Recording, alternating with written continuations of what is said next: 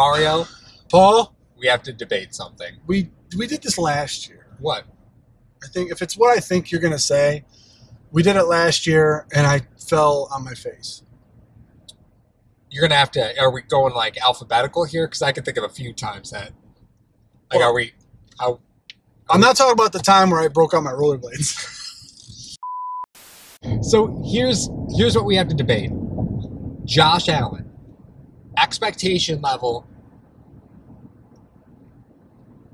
Is he a 4,000-yard passer?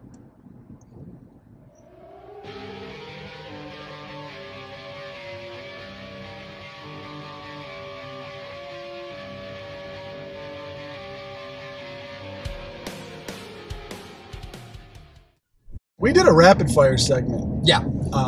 for the Pro Bowlers and up. And if you're not a channel member, one of the hashtag heroes, we just want to mention once again that 50% of the proceeds that we get from the membership goes to the Punt Foundation. We can't thank you guys enough, all the channel members that have came in. You've gotten some special behind the scenes stuff, a little bit extra hashtag extras, and some behind the camera, some of the things that Paul and I talk about and whatnot, some extra videos as well. Whichever one you take, I'll take the other. Oh, man. That's that twist in the segment we always do. Whatever you take, I'll take the other. Okay. I'm going to stick to my guns because in the rapid fire, you asked me about I think I said 3,500, and I said under. So I got to take the under on this. 4,000 yards? 4,000 yards 4,000 passing. yards? Mm-hmm. You want to talk all-purpose yards? Okay, now we have at least the opportunity to talk about this. 4,000 passing yards? That's the push. No. All purpose is always the push. Okay. That's the push all the time. All right, so you're really going to stick to your guns on 4,000 passing yards? I'm just taking the other side of you. Well, it's going to be under, so it doesn't matter. I'm always wrong. Why does anybody watch? I don't think there's any way that you're looking at 4,000 passing yards. Why not, though? I mean, for the simple... You mentioned in an episode last week about throwing more. Sure. And how they have to throw more, and they have all these weapons. You Yeah. drafted 2 wide receivers. You got Diggs. Mm-hmm. You got Moss. Beasley and Brown. You got Moss. You Yeah. got Singletary. You got a bunch of different options for Josh Allen to get the ball out of his hands as fast as he can and into the hands of a playmaker that can make people miss. Mm-hmm. Talk about elusive backs last week. Mm-hmm. So, that being said, he has the possibility to throw for 4,000 yards with this new revamped offense that's going to be coming in this year. Now, the curveball in it is chemistry with the truncated, offseason. Yeah, that plays to the Bills' advantage, right? I believe it Only does. really adding Diggs. Yes. It's an entire returning offensive line. It's everybody's back. The gang's back together again. So the only one that you're adding in is Diggs. So, yeah, the Bills definitely win continuity. The only thing ESPN said was good about the Bills in 2020 was continuity. That is true. Is it 250 yards a game passing? What, to get to 4,000? 4,000? Yeah. Is it You're 250 the a game? teacher. I was trying to do it in my head fast. I can't. 250 yards a game. Yeah, it's 4,000. When you break it down per game, it doesn't sound like a lot. It doesn't. That's why people get so upset that he hasn't done it yet. Well, how many career 300-yard passing games does he have? Donut. Right, so expecting him to average 50 yards less than a non-career high. Yeah, but you're bringing in weapons that could give him those things. Yeah, but I think a lot of that is trust that Dable's got some pages to the book that we haven't seen yet. And I got to be honest with you, I don't think they're there. And if they're there, they're blank right now, and Homeboy's going to write them up in pencil like he did his first season. Oh, my God. When I saw him drawing up plays on a lined piece of paper with a crayon, I was terrified. Was it a crayon? That was an expo marker. Okay, well, it was probably just a pencil. It doesn't matter. Either way. I think he can do it. I think he can throw for 4,000. I think he's going to be asked to throw for 4,000. We did the rapid fire segment last week, and I asked you if Devin Singletary was going to rush for 1,000 yards. Mm-hmm. You said purely rush or all purpose. I said rush. You said no.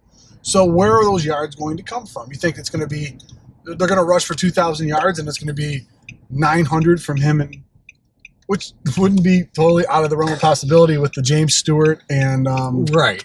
Yeah, go 900, 700. You got a 1,600-yard rusher on your hand between your was running.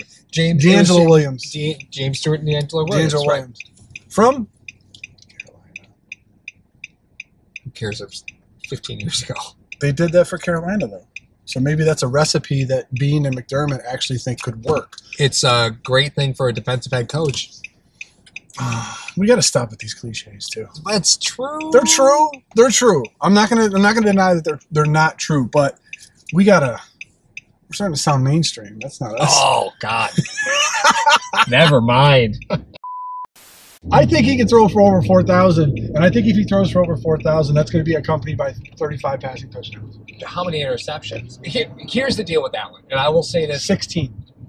Okay. I'll say he'll throw one a game. You're 35 TDs to 16 INTs. I think he'll have Okay. greater than a 2-to-1 ratio because Okay. he had it this year, didn't he? That's what I mean. 2 to 1. Yeah. I'm good with that. Okay. That's fine. All right. So here's the issue that I have with Allen.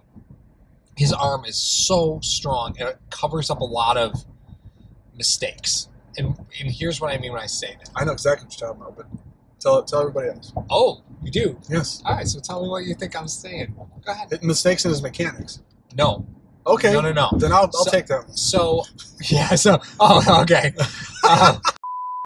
What I mean when I say that is Allen makes most of his reads really late, and his arm is so strong he can get away with it. But I want you to go ahead and look at the Bills' receivers and their yards after catch.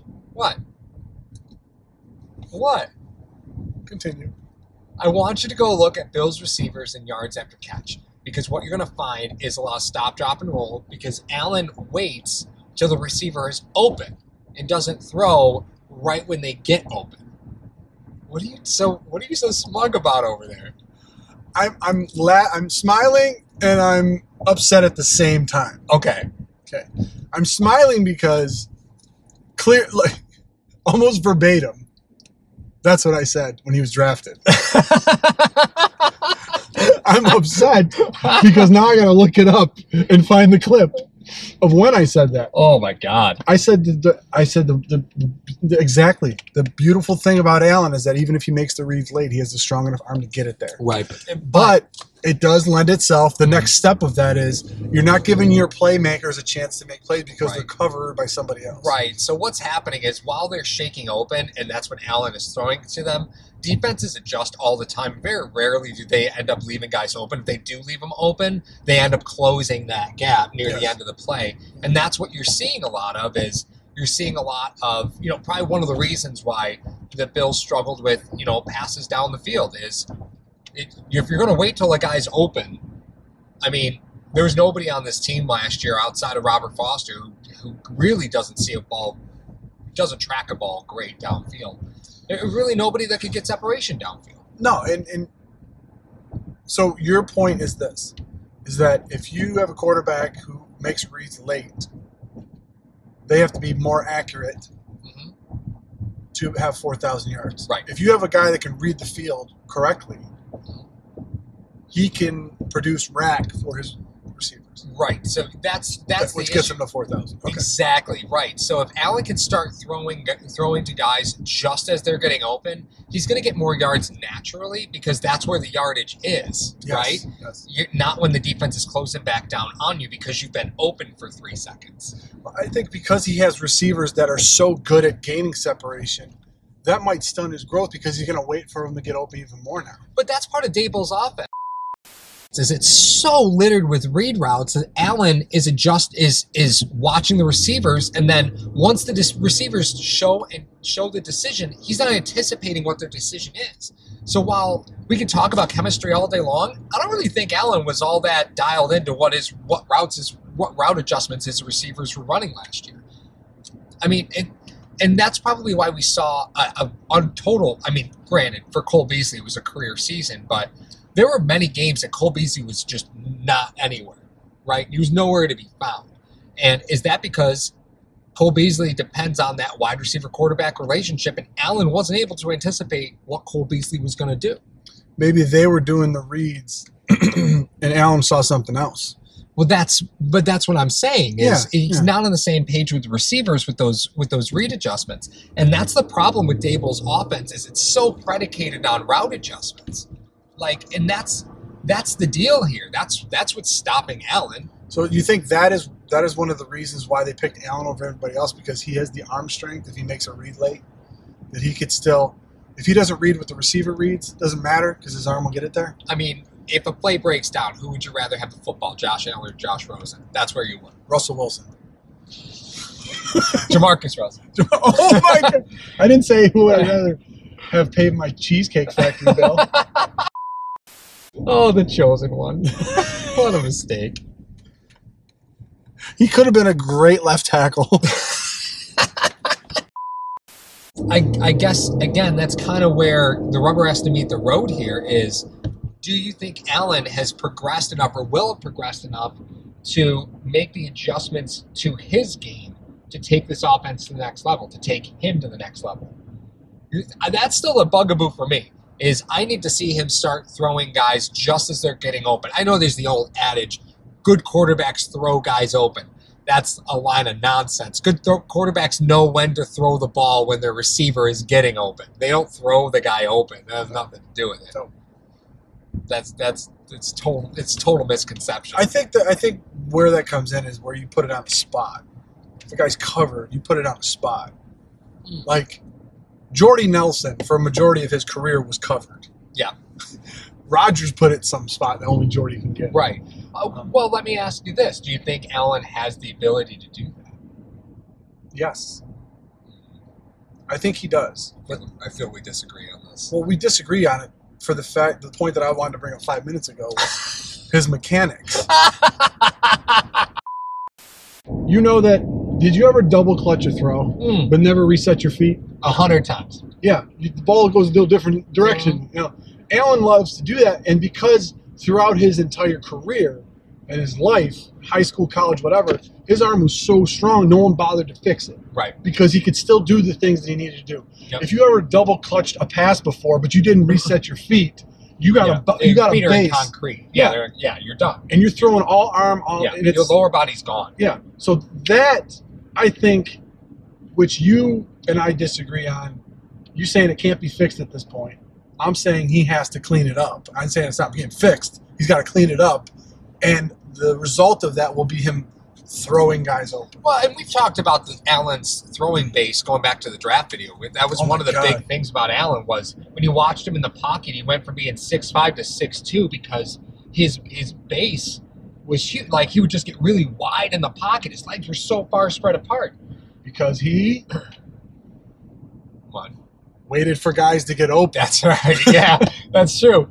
I think again, it's something that if you're not really there just yet, then I don't really know if I've got the right quarterback coach and offensive coordinator. More offensive coordinator, right? Because you've gone through 2 quarterback coaches now. I know. When you talk about quarterback coaches, especially, but Dorsey was able to work with Cam Newton. And I didn't see many changes in Newton's throwing motion. No. A lot of things that he was doing. No. Big, strong, mobile guy. And I didn't see anything else. But there's some things that you can work with and some things you can't, right? There's some things that even if you're mechanically going to break down, it doesn't always detrimentally impact you. No. Having a wide base makes you a big target in an NFL pocket. Makes you a big target. You're a big target registered for an ACL. That's what I'm talking about right there. That's what I'm talking about. Over 4,000. Oh, so you're saying over 4,000? He'll still throw for over 4,000. There's just too many options for him. Is one of the reasons that Allen waits for guys to get open, and you're going to nail me to a cross for this one, is one of the reasons Allen waits for guys to get open because he is truly just not a very accurate passer. Is that the reason why he waits for guys to get open? Because it's easier to complete a pass to a guy who's got no side of him blocked out than it is to complete a pass to a guy who's just cut, who's a step into his cut. And is Allen apprehensive of it because he's literally been able to throw a football through a receiver since he was 12? you're not nailed to a cross. Okay. So I'll say that. You have a very valid argument that a lot of people want that question answered as well. Majority of the people who reside at One Bills Drive want that question answered. I understand that. A lot of people in Bills Mafia and Hashtag Nation, you want that question answered. Maybe that could be a possibility that he's just not very accurate. That's the trade-off. You can't get, they talk about you can't get all the line, in all the lines in heaven. You ever hear that phrase? Yeah. So he got in my arm is stronger than Dan Marino's, and maybe he kind of got behind Breeze and a bunch of other people in the accuracy line. Yeah. So that could be a case. That could be a case where it is. I like to go back to two things. One, the point you made earlier where maybe in the first year of actually being in the offense and whatnot, his reads were different than the wide receivers. That's also a valid point that can be made as well. I am going to just jump into your wheelhouse, unfortunately, and say it's not the trust in the receivers or the trust in his own arm. I think it's the trust in the OC. I don't think he trusts that what Dable said manifests on the field, and that happens, therefore he doesn't trust it. That's my contention. Okay. So I think there's an argument to be made, right? And, I think we make them here frequently. we do make frequent arguments. So, what do you guys think? Over 4,000, under 4,000? Do you think any of our arguments hold weight today? So, drop them down.